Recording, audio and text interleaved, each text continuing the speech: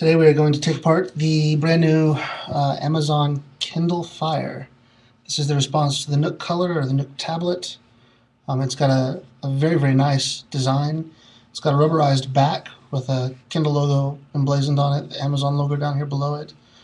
On the bottom, you're going to have a 3.5mm headphone jack, a power button, and a micro USB port for charging, possibly syncing later on. Everything right now is synced over the cloud. At the top you have a couple of speakers into the top that have a surprisingly decent sound for such a small device. It has a 7-inch capacitive touch display. There's an anti-reflective coating on it which you can't really see with it off, but when it's powered up you don't catch a lot of reflections in the display. The resolution is 1024 by 600, and I guess it's time to crack this thing open and see what's inside. Around the back side of it, it looks like there's a seam that runs across. We're going to try prying into that seam, see if we can pop the back case off. I'm going to use, we have some small putty knife-like tools, some small iPad opening tools, which you can pick up at our website at powerbookmedic.com. And I'm just going to work my way in between the frame and the back case and try and wedge my tool in here. I may end up trying the other side first, possibly even, just depending on how clips are designed. So we've got a little bit of a leverage there. Let's pop them back in place. So let's see what we can do here. So I can pry this bad boy apart. I do not recommend this being tried at home if you've never opened one of these before. It's a good way to break your new toys. We are professionals. This is what we do for a living. We fix these devices. Sometimes you come in a situation where you've got a device that you've never opened before, and there's a good learning curve.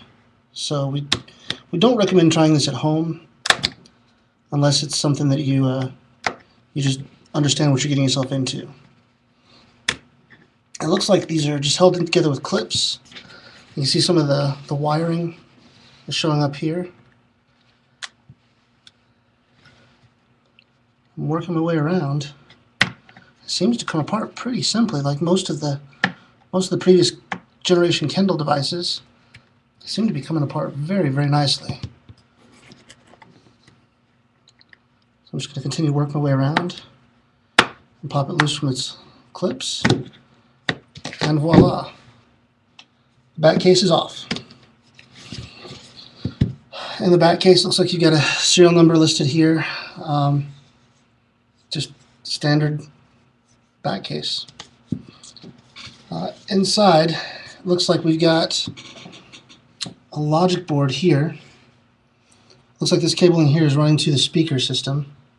There's a foam adhesive piece right here, which I'm going to gently peel back. And looks like that's where your speakers are going to plug in. You've got a large portion that's covered with a lithium-ion battery. It plugs into the board up here. It looks like everything else is pretty cut and dry as far as what it is. We're going to start taking some screws out, taking some things apart, seeing what we can find.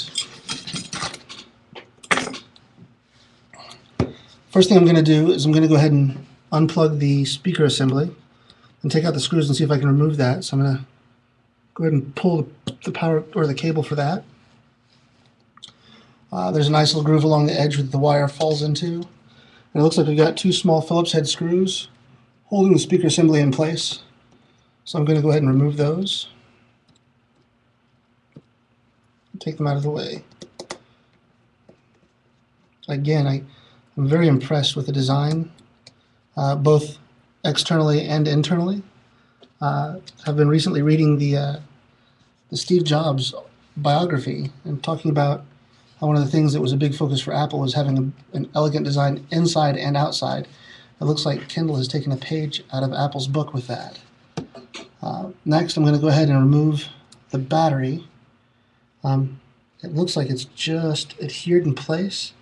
Looks like it's actually two cells. You can see a divider right here. And then the big cover over top of it. So I'm going to loosen these cables, all the cables that are plugged in, and I'm just going to unplug everything I can unplug so I don't damage anything as I disassemble things. Again, the goal when doing take-aparts of anything is to be able to put it back together and have it working when all is said and done at the end of the day. And then I'm going to use a small nylon probe tool to unplug this battery. Just working between these edges here and wiggle it on back out. The battery itself probably has some kind of an adhesive that's holding it in place. And so I'm prying very gently with that because I don't want to tear the battery. And there's definitely an adhesive holding it in place. So I'm using the back end of my nylon probe tool to loosen the adhesive.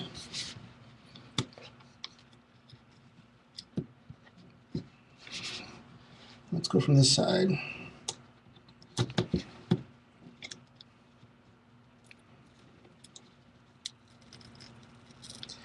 Just gently work the tool across and lift this up.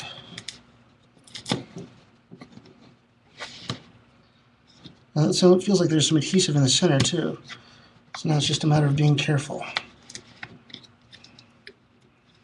The last thing you want to hear us say as we're taking these apart is oops. So I'll do my best not to have an oops moment here.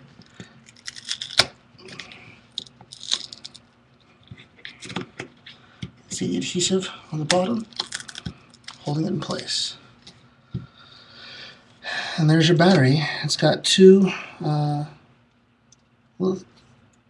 lithium-ion cells.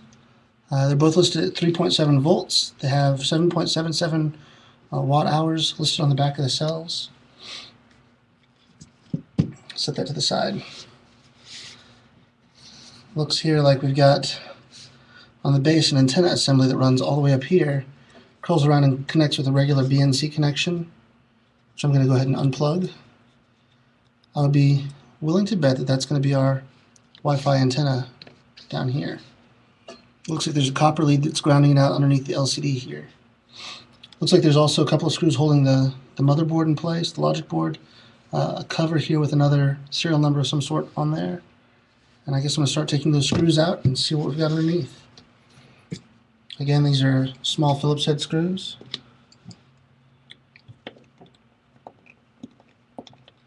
We're going to remove these. These are the biggest screws I've seen inside of this device so far. Now, the Kindle Fire, along with some of these other tablets, has followed the lead of the iPad 2, and it's boasting a dual 1 gigahertz processor, a dual-core processor.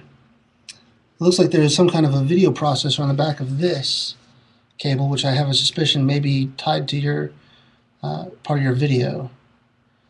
This is a chip here. I'm not sure what that is. It looks like it says Ilitech. Should be interesting to do some research and find out what that actually is.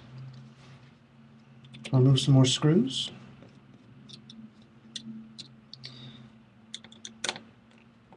Now, the Kindle Fire, I believe, comes with a standard 8 gigabytes of storage built in, but you have unlimited storage in the cloud with Amazon,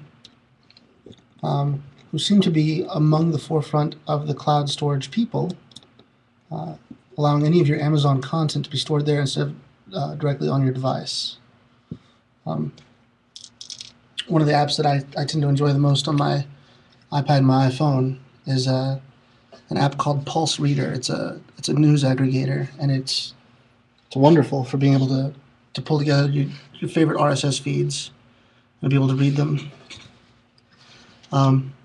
There is a socket here with a little cable that's clipped into the socket. I'm going to unplug that as well, and I should be able to lift this board freely from where it is. So we're just going to lift gently.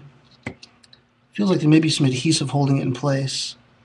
It looks like there might be a second board below it. I'm going to try and be very gentle as I lift this out.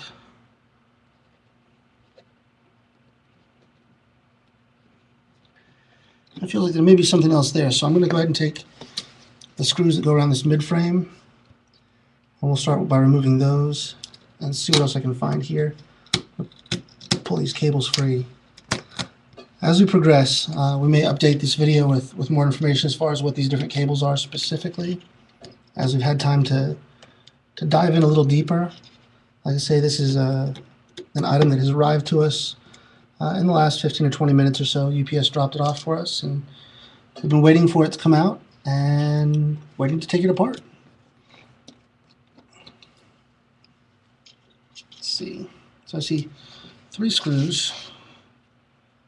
I don't see anything else holding this midboard, so let's see if this midboard comes up. I'm going to remove the tape that's right here.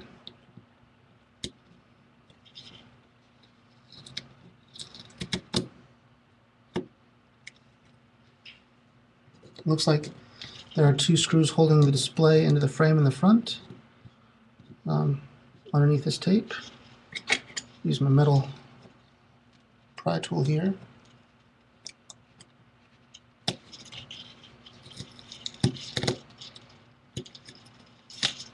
Peel that back.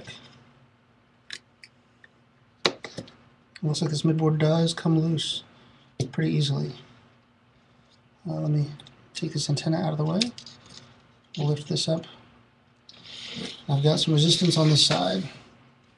Looks like there are a couple of clips along this edge that are holding it in place. So I'm going to pop those clips loose. Just gently shift them. And I've got some clips up at the top, it looks like. Maybe. Maybe.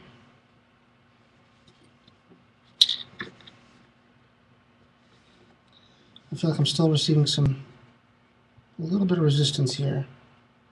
I don't want to yank anything yet. Let's look under this board.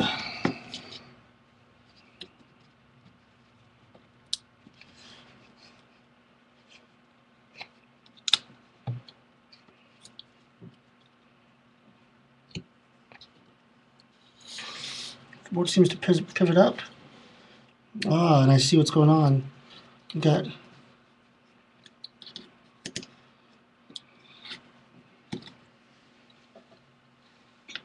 there's a heat shield underneath that was holding this in place.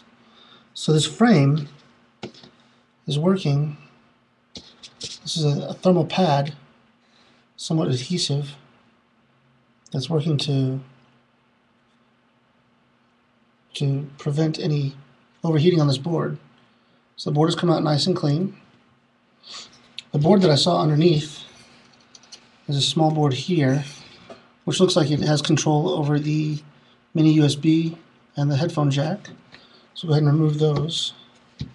I'll take out the remaining screws holding the midboard in place and continue to remove the assembly here. Again, very, very elegantly designed. Very, very easy to take apart so far. Makes me very happy because I don't have to explain what's happened once I come back to the owner with this. Say, what broke?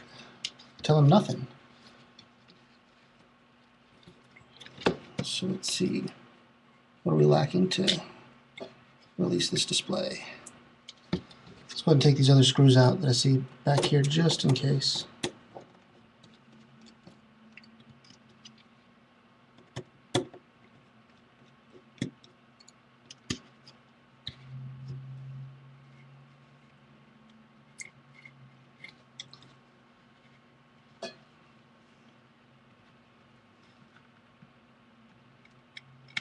And it's just adhesive, it feels like.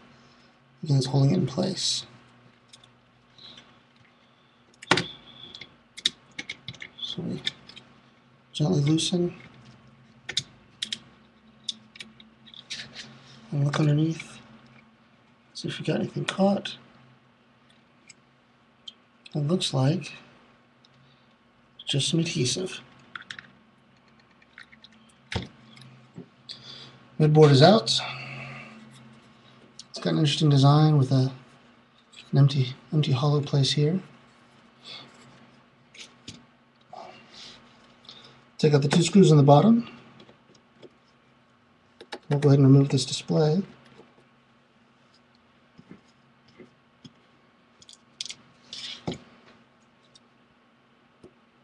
Let's peel this little bit of copper adhesive here.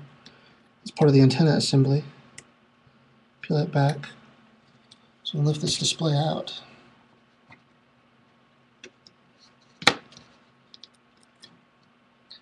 And there is your LCD screen. Very nice. So the only cable is going to be this cable that sits in the socket. That's going to be the LVDS cable. It's going to be the part that actually holds the LCD in place. It's a standard LG display. It's an LD070WS2. Nice display. Probably if you crack these in the future, you'll be able to pick them up over powerbookmedic.com. This chip controller here that you saw here probably has to do with the capacitive touch. Allowing the touch responses to come from it. There's a little plastic clip that attaches to the power button here. I don't see any reason to have to pull it apart right at this moment.